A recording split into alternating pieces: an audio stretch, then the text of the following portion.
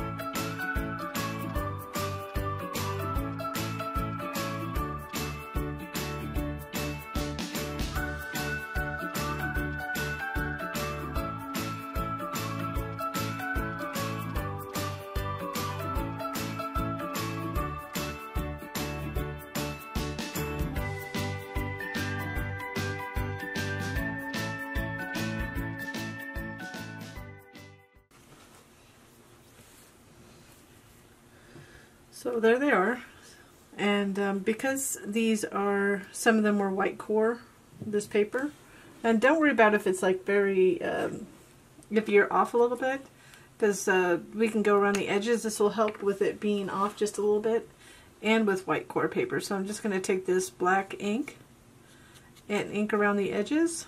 You could do this on the pieces prior, but it really kind of cleans up the edge. Just a little tip, if I'm sure there's others that know or use this, and you could use any. Also make sure that you're in the right place. I didn't line that one up. It'll be off a little bit, but that's okay. You could use any distress ink. Unfortunately, the ink I'm using is no longer sold, but I have a bunch of it, so I still continue to use my little color box chalk inks. So now that we have them all ready to go, we're just going to come over here, get the card, line up each of the letters, and glue them on.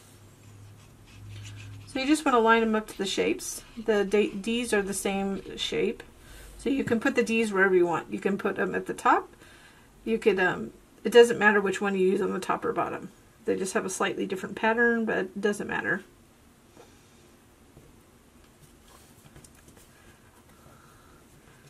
And then when you're done, if you don't like this one's ivory on the edge, if you didn't like that, well, you could just ink that edge if you wanted to. Doesn't bother me too much. Since I was off a little bit on this panel, use its overhang, I'll just match it up at the top, in the middle. It'll be noticeable on the other side, just on this side. And I'll put this last D. So if you do like our freebies, I would appreciate a little thumbs up below.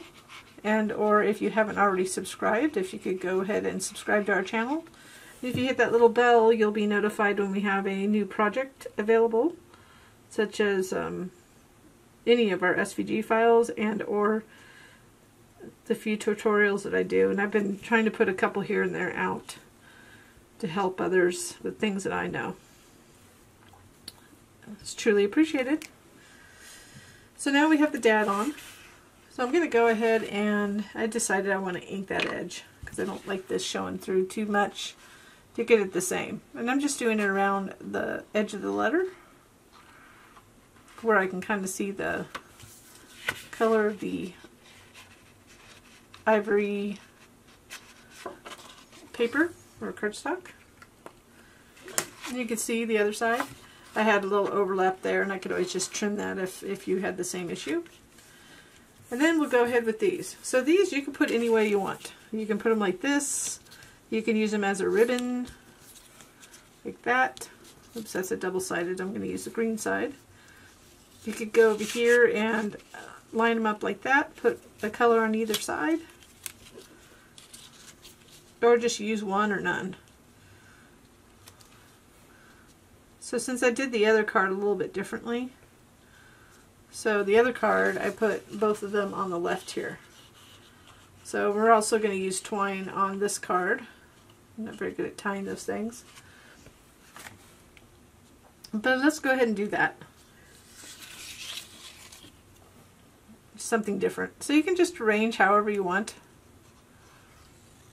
It's just there to give you ideas. Of course, you'll be adding your own embellishments anyways. Let's make sure I line that up carefully. And just know these aren't straight edges. These are kind of rough edges on purpose to give it more masculine feel. Since I'm going to have this under this one, I have to place this first and determine where I'm going to put it.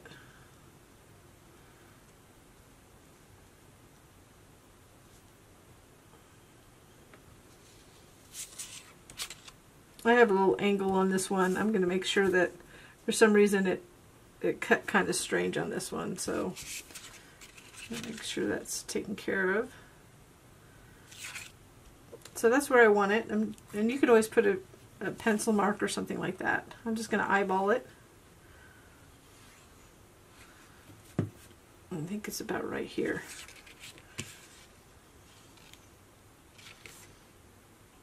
So it just helps with the empty space on the right. And it'll go from top to bottom. This particular piece didn't, for some reason it didn't get, it will be like that in the file. It's frustrating when things don't work out just so. And then I'm just going to flip it around and put this on top. So you can see it's not really that complicated of a card to make. I think this last part is going to be the hardest part. Because for some reason those two long pieces didn't cut quite right. Like I said, that won't happen when you get the file. I'm just going to do a little inking around the edge all the way around. Kind of gives it a little bit of a more of a feel. Actually, I'm going to do that too.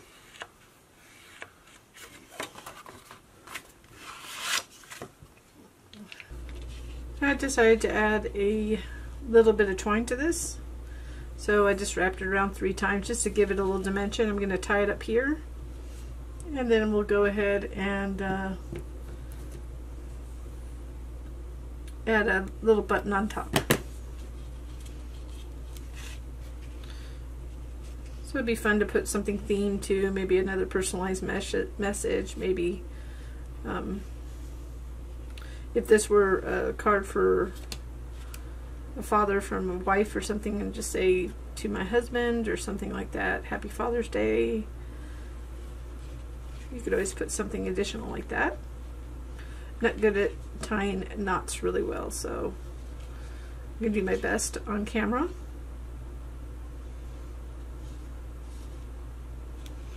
It's kind of where I wanted to have the, so you can see that it's just right here. Just move it around. But I'm going to put the button there, so you might want it tighter than me, and if you needed to, you could just put a little glue dot, or I'm going to put a dot of glue behind this. I need to, so let's go ahead, and a glue dot might be easier, but we're going to just go ahead and put a little button of glue down there first. Then we're going to put this real button over it to give it kind of a effect. So I had already tied a little bit of a twine around that. You might want to use, like I said, a glue dot, but if you hold it long enough, this art glitter glue actually does well with different mediums. I have glue on my fingertips, so make sure you clean your fingers. And just be careful if there's, I just got a little glue. If you have to send a card, be careful with the dimension you put on there. So I got the glue off, my handy dandy wet paper towel. And you see just a nice, quick, easy card, and it is quicker. That was probably the longest part to put that. And of course I'm a perfectionist, so anyways, I'll fiddle with that later. And then here we go, we have a different version that has a sports theme. So I hope you enjoyed this little freebie, and I would love to see a few, and you can join our group on Facebook. And there's a link on our Facebook page, or you can just send me a picture. I mean, you could always email me via contact form and say I want to send you a picture, and I'd love to see it. Well, thank you so much for watching, and until next time.